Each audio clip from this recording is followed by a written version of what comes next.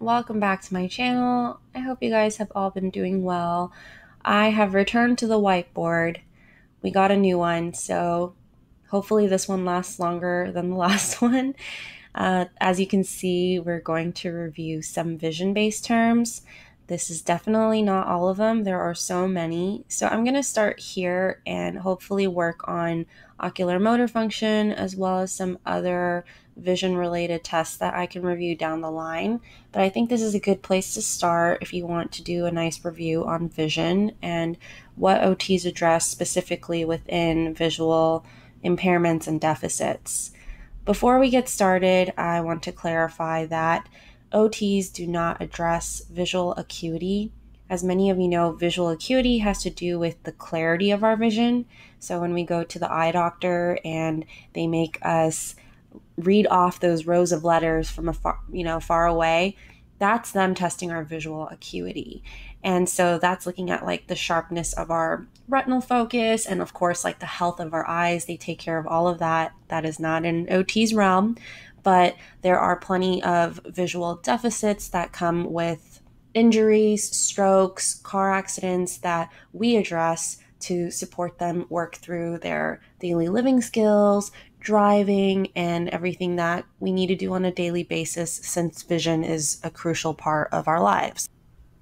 So let's get started on the top left corner with hyperopia versus myopia.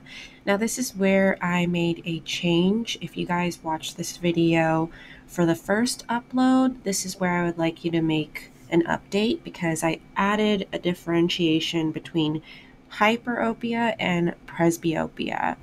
So hyperopia is farsightedness, and this is due to an irregular eye shape. And so that means that close objects tend to be blurry, but far away objects will look okay.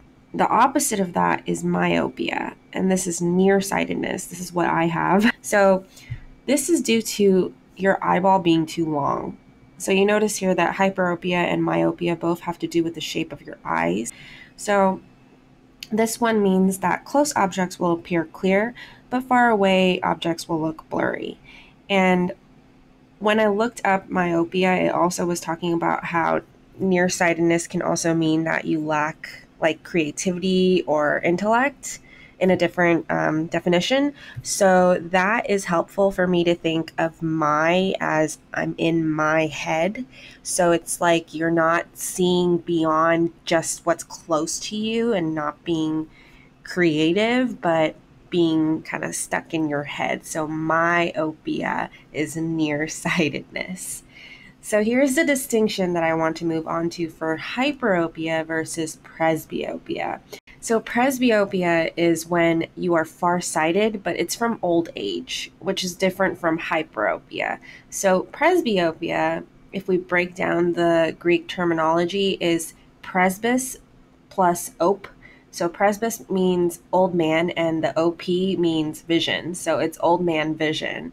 And basically it means that you have decreased elasticity in the eyes as well as decreased accommodation. You're actually doing a lot of scanning, following me on this handout because you are looking left and right to find where I wrote the next thing.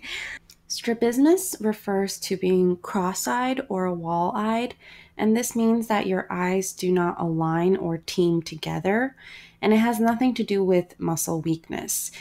Strabismus is often confused with lazy eye, which is amblyopia, and that has to do with the development of our vision in both eyes. So something happens where developmentally our vision doesn't develop correctly for amblyopia or lazy eye, but strabismus has to do with being cross-eyed.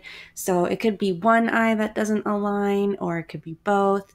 And because of that, it could sometimes look like amblyopia. Now to the right, I'm going to be covering the 3 different types of object perception. And I feel that all of these, even the ones that aren't categorized under object perception, all tie in together. And I feel like that's why these terms can be very confusing because they're all related. So when you think object perception, it's really what it sounds like. How are we perceiving a certain object with their eyes. So the first one in this category is called visual closure. And when you think closure, it's exactly what you think. Does it close? So some people have difficulty recognizing if a shape is completely closed or not. So this is why I drew this circle and I didn't close the top, and I drew different examples. So for testing this, there's actually handouts you can print out with various shapes that are completely closed or slightly open with a gap, and the person has to circle and identify which ones are, fully closed or not. So that's visual closure. And a lot of times when I'm working with children with handwriting, they don't close all their letters all the way, or they'll draw a circle and they don't close all the way. So when you're using assessments as well, I know the Bot 2 has a section for all of the fine motor components where they ask you, like, did they close these objects when they drew it, for like circle, triangle, everything. So that is part of their scoring system. The second type of object perception is form constancy. Form constancy is recognizing the same object from different angles. So as you can see, I drew a bunch of triangles around this word, and we know when we look at these triangles that, oh, they're all triangles. Even though they're pointing upside down, to the side, different angles, you recognize that that is a triangle. If form constancy is challenging for you, then you would have a hard time recognizing that the upside down triangle is a triangle, and you would only maybe recognize it when it's right side up. So think constant, and the form never changes. So the form remains constant. It's just us having to perceive it from different angles. The third type of object perception is visual figure-ground. And this one, as you can see, I kind of drew a bunch of little things. When you're opening a junk drawer and you're digging in there for your keys, you need to be able to figure out what is the key and ignore everything in the background. So the reason I drew the little squiggly line down to selective attention is that I find that these are very similar. Selective attention is required for you to understand and utilize visual figure-ground, because you have to focus on one object or one visual feature, and you have to ignore the rest. You have to ignore the rest of the junk drawer to find that one key or to find that one rubber band. To give another example for a different sense, auditory figure-ground would be when someone is able to pick out a specific sound or voice out of a very busy environment. So if you're eating with your friend at a restaurant and you are honing into just their voice and able to listen into what they're saying, you're able to ignore everything else, like the music and other people talking and the waiters. So that would be auditory figure-ground. Another term is visual discrimination, and I think this ties in very well with form constancy. Visual discrimination is interpreting features of objects to categorize, match, and recognize. So this is a pretty broad term, because I feel like this is something that we really want to expose children to, like when they're toddlers. This is why we do shape puzzles and have kids interact with different 3D toys, because when they feel and touch, they're able to categorize and match, recognize different shapes and textures. They realize, oh, a circle is round, it doesn't have corners, but a triangle has 3 corners, and that's what makes it a triangle. So this is how we're developing our visual discrimination skills, and it starts at a really young age. And you need to have that in order to understand visual closure, form constancy, and even visual figure-ground. So it's a really important term to kind of tie in together a lot of the things that we do with object perception. Moving on, we're just going to cover some red flags. There are a lot of different red flags, and these are some basic ones, and I can kind of dive into a few more for peds specifically.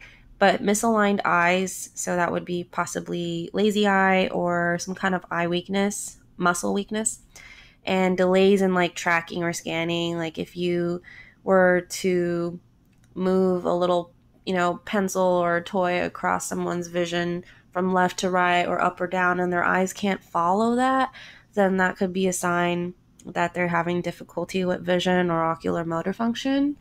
Film or like opaque eyes, that's something we would want to look into or refer out to accordingly. Same thing for like very large or very small pupils, like one or the other. And the things that I look for when I'm working with children are like things like frequent eye rubbing. If they're looking at some kind of activity worksheet with me or a puzzle and they're tilting their head a lot, that's usually a sign, especially if they can't perceive a shape. This ties in with form constancy. If they're like having to turn their head all the way and have their ear touch their shoulder in order to see if this is the same shape, then that's some difficulty with visual perception, object perception. And I also just look at overall like safety, body awareness, as well as like clumsy behavior, and ask the parents how that is at home or if they see any of that. Kids who have visual difficulties also tend to have eyes that fatigue very easily because they're working extra hard to try to make it all work.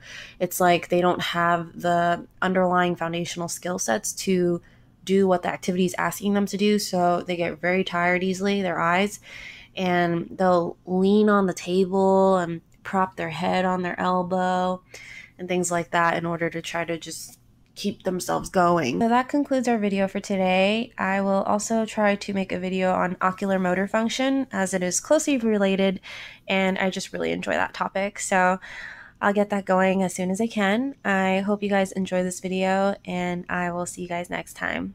Thanks, and take care.